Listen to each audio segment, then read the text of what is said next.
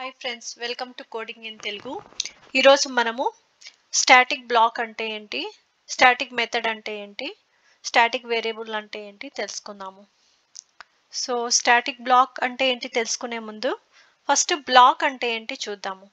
So black అంటే ఏం లేదండి, స్టార్టింగ్ బ్రేసెస్ ఎండింగ్ బ్రేసెస్ మధ్యలో మనము ఇక్కడ స్టేట్మెంట్స్ రాసామనుకోండి, దాన్ని బ్లాక్ అంటాము. సో ఇక్కడ కలెక్షన్ ఆఫ్ స్టేట్మెంట్స్ మనం ఎన్నైనా రాసుకోవచ్చు. So collection of statements inside these braces is called block. Block is nothing but the collection of statements which we put inside these curly braces. This is called a block. So what a collection of statements అంటే ఏం లేదు, మనం ఈ black లో ఏం చేద్దాం అనుకుంటున్నాము, so దాని స్టేట్మెంట్స్ మనం రాసుకుంటాం కదా, దాన్ని బ్లాక్ అంటాము. సో స్టాటిక్ బ్లాక్ అంటే ఏంటి, బ్లాక్ అంటే చూసాము, ఈ starting braces and ending braces మధ్యలో మనం ఏం పెడతాము, దీన్నంతా మనం బ్లాక్ అంటాము. స్టాటిక్ బ్లాక్ అంటే వెరీ సింపుల్, మనము ఏదైతే బ్లాక్ రాస్తామో ఆ బ్లాక్ ముందర మనం స్టాటిక్ అని స్పెసిఫై చేసామనుకోండి, దాన్ని స్టాటిక్ బ్లాక్ అంటాము. సో ఈ బ్లాక్ ముందర మనము స్టాటిక్ అనే కీవర్డ్ స్పెసిఫై చేయాలి. సో ఇలా స్పెసిఫై చేస్తే దానికి తెలిసిపోద్ది, ఓకే ఇది ఈ కర్లీ బ్రేసెస్ నుంచి ఇక్కడ దాకా ఉండేది బ్లాక్, దానిపైన ఏం రాశారు, స్టాటిక్ అని రాసాము. సో స్టాటిక్ అనే కీవర్డ్ మనం స్పెసిఫై చేస్తున్నాం కాబట్టి ఈ బ్లాక్ ఏమవుతుంది, స్టాటిక్ బ్లాక్ అవుతుంది. సో ఇప్పుడు తెలుసు కదా, what is the difference between black and static block. Block is nothing but collection of statements which we put inside these braces. And what is a static block? When we use static keyword before the block, it is called as a static block. So okay, static black రాసాము. అసలు static black ఎందుకు use చేస్తున్నామంటే, suppose మనకి static variable ఉందనుకోండి. So ఇక్కడ నేను 2 variables తీసుకున్నాను ఈ ప్రోగ్రాంలో, స్టాటిక్ ఇంట్ వై, స్టాటిక్ ఇంట్ జెడ్. సో 2 వేరియబుల్స్ ఉన్నాయి. సో ఇవి ఇనిషియలైజ్ చేయాలంటే ఎక్కడ ఇనిషియలైజ్ చేస్తాము, మామూలుగా అయితే ఇన్స్టెన్స్ వేరియబుల్స్ ఇనిషియలైజ్ చేయాలంటే ఎక్కడ ఇనిషియలైజ్ చేస్తాము, కన్స్ట్రక్టర్స్లో ఇనిషియలైజ్ చేస్తాము. సో ఇన్స్టెన్స్ వేరియబుల్ అంటే మీకు ఆల్రెడీ మనం చూసాం కదా వేరే వీడియోస్లో, ఈ క్లాస్ లోపల మనము ఏమన్నా వేరియబుల్స్ డిక్లేర్ చేసామనుకోండి, దాన్ని ఇన్స్టెన్స్ వేరియబుల్స్ అంటాము. ఇన్స్టెన్స్ వేరియబుల్ని ఎలా డిక్లేర్ చేస్తాము, data type variable name. So same దానిలాగే static వేరియబుల్స్ని ఎలా డిక్లేర్ చేస్తాము, స్టాటిక్ అనే కీవర్డ్ యూజ్ చేస్తాము ఏదాని ముందర, ఈ డేటా టైప్ ముందర. సో మనం ఏ వేరియబుల్ నేమ్ ఇస్తున్నామో దానికి డేటా టైప్ స్పెసిఫై చేస్తాం కదా, దాని ముందర మనం స్టాటిక్ అని స్పెసిఫై చేసామనుకోండి, ఇది స్టాటిక్ వేరియబుల్ అవుతుంది. సో ఆల్రెడీ మనకి ఇన్స్టెన్స్ వేరియబుల్ ఉంది, స్టాటిక్ వేరియబుల్ ఎందుకు యూజ్ చేస్తాము, ఒక క్లాస్లో కానీ ఆబ్జెక్ట్స్లో కానీ సేమ్ వాల్యూ కాన్స్టెంట్గా యూజ్ చేయాలనుకుంటే మనం స్టాటిక్ వేరియబుల్స్ వాడతాము. అదేవిధంగా స్టాటిక్స్ వేరియబుల్స్ వాడినందువల్ల ఏమవుతుందంటే, మెమరీ అలొకేషను ఒక్కసారే అవుతుంది. ఎప్పుడు, when class is loaded in to the memory, that time it self the static వేరియబుల్స్కి memory allocation అవుతుంది. ఇన్స్టెన్స్ వేరియబుల్స్కి ఎప్పుడు మెమరీ అలొకేషన్ అవుతుంది, when ever we create an object, each object it will create a memory. So static variables కానీ static methods కానీ ఆ problem లేదు, ఒక్కసారే memory allocation జరుగుతుంది. ఎప్పుడు, when the class is loaded in the memory. So మెమరీలో ఎప్పుడైతే క్లాస్ లోడ్ అవుతుందో ఆ టైం మాత్రమే మెమరీ అలొకేషన్ జరుగుతుంది. సో దీనివల్ల ఏమవుతుంది, స్టాటిక్ మెథడ్స్ కానీ స్టాటిక్ వేరియబుల్స్ వాడుతున్నందువల్ల ఏమవుతుంది, మనకి మెమరీ మేనేజ్మెంట్ ఈజీ అవుతుంది. So rather then like using so many times of memory allocation, ఒక్కసారే మెమరీ అలొకేట్ అవుతుంది. సో ఈ స్టాటిక్ వేరియబుల్ని మనము ఎప్పుడు వాడతాము, ఒకటే వాల్యూ మనము ఆబ్జెక్ట్లో రిపీటెడ్గా ఆ కాన్స్టెంట్ వాల్యూ యూజ్ చేయాలనుకోండి, అప్పుడు మనము స్టాటిక్ వేరియబుల్స్ వాడతాము. సపోజ్ ఒక స్టూడెంట్ ఉన్నాడు అనుకోండి, తను ఒక స్కూల్కి వెళ్తున్నాడు, ఆ స్కూల్ నేము suppose take some example like ABC. So ఇంకొక స్టూడెంట్ ఉన్నాడు, ఆ స్టూడెంట్ కూడా సేమ్ స్కూల్కే వెళ్తున్నాడు. సో తర్వాతకి స్టూడెంట్ 1, స్టూడెంట్ 2, స్టూడెంట్ 3 అని అందరి స్టూడెంట్స్ నంబర్ మారుతుంది. బట్ స్కూల్ నేమ్ మాత్రం సేమ్ ఉంటుంది కదా. సో అలాంటి సిచ్యుయేషన్స్లో మనము స్టాటిక్ వేరియబుల్ వాడతాము. సో స్టాటిక్ వేరియబుల్లో ఆ వాల్యూని మనం ఇనిషియలైజ్ చేసేసి ఆ వేరియబుల్ని మనం ఎక్కడైతే అవసరమో అక్కడంతా యూజ్ చేసుకుంటాము. దానికోసమే మనం స్టాటిక్ వేరియబుల్ వాడతాము. సో ఈ స్టాటిక్ వేరియబుల్స్ ఎక్కడ ఇనిషియలైజ్ చేయాలి? మనం ఇందాక రాసుకున్నాం కదా స్టాటిక్ బ్లాక్, దీంట్లో మనము స్టాటిక్ వేరియబుల్స్ ఇనిషియలైజ్ చేయాలి. ఇన్స్టెన్స్ వేరియబుల్స్ ఇనిషియలైజ్ చేయాలంటే కన్స్ట్రక్టర్స్ వాడతాం కదా. అదే విధంగా స్టాటిక్ వేరియబుల్స్ ఇనిషియలైజ్ చేయాలంటే స్టాటిక్ బ్లాక్ వాడతాము.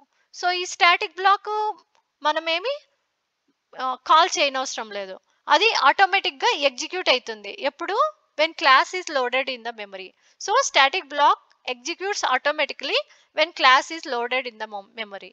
ఇప్పుడు స్టాటిక్ మెథడ్ అంటే ఏమో చూద్దాము. సో స్టాటిక్ మెథడ్ అంటే ఏం లేదు, మామూలుగా రెగ్యులర్ మెథడ్ రాస్తాం కదా. మెథడ్ ఎలా రాస్తాము? రిటర్న్ టైప్ రాసుకుంటాము, తర్వాత మెథడ్ నేమ్ రాస్తాం కదా. సేమ్ అంతే ఇక్కడ సేమ్ అదే ఫార్మాట్ లోనే రాసుకుంటాం. బట్ ఎక్స్ట్రా కీవర్డ్ ఏం వాడతాము? స్టాటిక్ అని వాడతాము. ఎందుకు వాడుతున్నాము? ఎందుకంటే మనము చెప్తున్నాము ఈ మెథడ్ మామూలు మెథడ్ కాదు, ఇది స్టాటిక్ మెథడ్.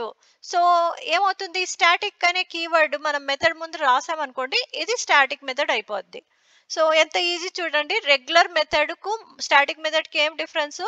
మనం రెగ్యులర్ మెథడ్కి ఓన్లీ రిటర్న్ టైప్ ఇచ్చేసి మెథడ్ నేమ్ ఇస్తాము. కానీ స్టాటిక్ మెథడ్కి ఏం చేస్తున్నాము? స్టాటిక్ అనే కీవర్డ్ వాడుతున్నాము. ఎక్కడ? Method name and return type specify చేస్తాం కదా. ఈ రిటర్న్ టైప్ కంటే ముందర మనము స్టాటిక్ అనే కీవర్డ్ స్పెసిఫై చేస్తాము. తర్వాత ఈ curly braces starting and ending మధ్యలో మనము ఏం రాద్దాం అనుకుంటున్నాం? రెగ్యులర్ మెథడ్స్ లో మనం ఏం చేస్తాము? మనకేం కావాలో ఆ ప్రోగ్రామ్ లో ఆ మెథడ్ ని ఏం స్టేట్మెంట్స్ పెట్టుకుందాము, ఏం క్యాలిక్యులేషన్స్ చేద్దాము అనేది పెట్టుకుంటాం కదా. అదే విధంగా ఈ మెథడ్ లో కూడా మనము మన క్యాలిక్యులేషన్స్ కానీ మన స్టేట్మెంట్స్ కానీ ఏమైనా పెట్టాలనుకోండి అవి పెట్టుకుంటున్నాం. సో ఇక్కడ ఏం చేస్తున్నాను నేను? మనం already static variable why create చేసుకున్నాము. ఆ వేరియబుల్ వైలో ఏం చేశాను? 30 అనే వాల్యూని ఇనిషియలైజ్ చేశాను. సో ఇక్కడ ఏం చేస్తున్నాను? y = y + 100 అన్నాను. అంటే ఏమవుతుంది? y లేక ఇప్పుడు y ఆల్రెడీ మనకి ఎంత ఉంది? ఇక్కడ ఆల్రెడీ ఇనిషియలైజ్ చేసాం 30 ఉంది. సో ఇక్కడ ఏమవుతుంది? yలో 130 వస్తుంది. మనం ఇది ప్రింట్ చేసేటప్పుడు ఇది ఎగ్జిక్యూట్ చేస్తే ఈ ప్రోగ్రామ్ ఇక్కడ yలో 130 వస్తుంది. ఎందుకంటే 100 + 30 = 130. ఇంకొకటి అబ్జర్వ్ చేశారా? మనము ఇక్కడ మెయిన్ మెథడ్లో స్టాటిక్ బ్లాక్ స్టాటిక్ మెంబర్స్ ఎలా వాడతాము, ఎలా కాల్ చేస్తాము అనేది చూద్దాం. సో ఇక్కడ పబ్లిక్ స్టాటిక్ వాయిడ్ మెయిన్ అని చెప్పి మెయిన్ ఫంక్షన్ రాసుకున్నాను. మనం ఇప్పుడు స్టాటిక్ మెథడ్స్ స్టాటిక్ వేరియబుల్స్ ఎలా కాల్ చేస్తాము చూద్దాము. సో స్టాటిక్ బ్లాక్ అయితే ఆటోమేటిక్గా క్లాస్ లోడ్ అయినప్పుడు ఎగ్జిక్యూట్ అవుతుంది. అదేవిధంగా static method static variable class load అయినప్పుడు దానికి మెమరీ అలొకేట్ అవుతుంది. ఏమంటే మనం స్టాటిక్ వేరియబుల్స్ కానీ స్టాటిక్ మెథడ్స్ని యాక్సెస్ చేయాలంటే మనం ఇప్పుడు సపోజ్ సేమ్ క్లాస్లోనే మనం స్టాటిక్ వేరియబుల్స్ స్టాటిక్ మెథడ్స్ వాడుతూ ఉంటే జస్ట్ డైరెక్ట్గా ఇట్లా వేరియబుల్ నేమ్ ఇచ్చామనుకోండి, మనం ఇలా system.out.println అని చెప్పేసి మనం ప్రింట్ చేయొచ్చు. లేదు సపోజ్ ఇలా కూడా ప్రింట్ చేయొచ్చు. ఎలా అంటే class name dot variable name, ఇది జెడ్ అనేది ఇక్కడ మనకి variable name. So suppose different క్లాస్లో మనం ఈ స్టాటిక్ వేరియబుల్ని యాక్సెస్ చేస్తున్నాం అనుకోండి, అప్పుడు ఊరికే జస్ట్ వేరియబుల్ నేమ్ ఇస్తే తీసుకోదు. సేమ్ క్లాస్లో కాబట్టి వేరియబుల్ నేమ్ ఇస్తే తీసుకుంటుంది. బట్ డిఫరెంట్ క్లాస్లో రాసామనుకోండి, అక్కడ class name dot static variable name అని వాడాలి. అదేవిధంగా స్టాటిక్ మెథడ్స్ ఎలా కాల్ చేయాలి? స్టాటిక్ మెథడ్స్ కూడా అంతే. ఇప్పుడు సపోజ్ సేమ్ క్లాస్ అనుకోండి, ఊరికే మెథడ్ నేమ్ కాల్ చేస్తే అది కాల్ అవుతుంది. లేకపోతే ఈ సింటాక్స్ అయినా వాడచ్చు, class name dot method name. But మనము డిఫరెంట్ క్లాస్లోకి ఈ స్టాటిక్ మెథడ్ని కాల్ చేసినాం అనుకోండి, కంపల్సరీ మనం క్లాస్ నేమ్ స్పెసిఫై చేయాలి. లేకపోతే అది కన్ఫ్యూజ్ అవుతుంది, దానికి తెలియదు ఏదో మెథడ్ కాల్ చేస్తున్నాము అని. ఏ మెథడు? స్టాటిక్ మెథడు అని మనకు తెలుసు. కానీ ఆ స్టాటిక్ మెథడ్ సేమ్ క్లాస్లో ఉంటే ఆ మెయిన్ మెథడ్కి అర్థమవుతుంది, ఓకే ఈ క్లాస్లో ఉండే స్టాటిక్ మెథడ్ని కాల్ చేస్తున్నాము అని చెప్పి. బట్ డిఫరెంట్ క్లాస్లో మనము స్టాటిక్ మెథడ్ని యాక్సెస్ చేసే ట్రై చేసామనుకోండి, సో దానికి తెలియదు. సో అందుకని చెప్పి ఈ ఫార్మాట్ మనం స్పెసిఫై చేయాలి. చేస్తున్నాము class name dot method name. So ఈ డిస్ప్లే అనే మెథడ్ ఏంటి, స్టాటిక్ మెథడ్.